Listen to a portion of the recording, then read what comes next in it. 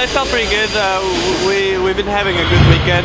The car's been fast every session, so it's just looking forward to the start of the race. The guys have been working really hard, so it's just really anxious to start the race. And we're just trying to fine-tune the car for the race. Tires are going to be very critical, so we're just trying to find the best compromise, which I think we do have one for the race. And I mean, everything can happen.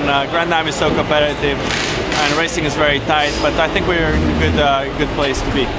Traffic's going to be crazy. This is not a very long track, not very easy to overtake, but it's going to be very interesting racing. It's going to be very tight racing, some close calls, I'm sure, during the race, especially with the GT cars, and I would say there's going to be some contact out there, so hopefully we're going to be able to stay out of it.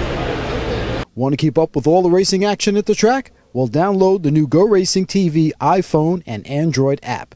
And remember to like us on Facebook and follow us on Twitter.